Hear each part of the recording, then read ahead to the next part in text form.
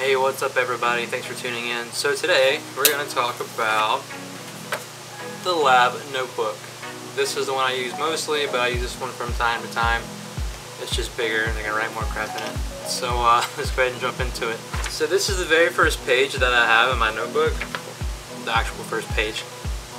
Very meticulous in what I'm doing. This is the very first day that I was in the lab. I've been in this lab for two and a half years now, so a very long time. So this book is fairly old, one of my first ones.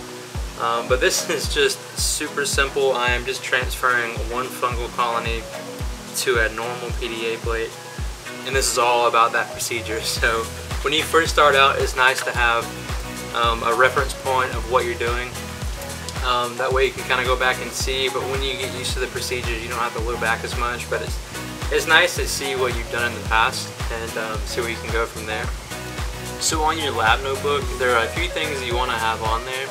Number one for me is to have a date. And that way I can go back and reference and see, okay, well on this Friday I did this, so on Monday I need to do this because this was left out for so much amount of time and what have you, whatever works for you. So having a date at the very top is very, very important. There may be an aim for the week or a goal or something to that extent. That way you know where you're going throughout that week or during that research project. So definitely have that. And then also have your data, and then maybe a conclusion at the very end, because a conclusion can tell you a lot of things about how your research went, or if you're going back and referencing it a year from now, for example, you can say, okay, well, this is why I did this experiment, or this is why I got this result. So going back and looking at it, having those dates, having that aim or the goal and the conclusion would be very advantageous if you are going to be a master's student or a PhD student, or if you work in a lab or anything like that. So you can have a very detailed notes on what you did for that day. So to give you a good idea of kind of like what my lab notebook kind of looks like, and you probably can't read it, but a lot of data,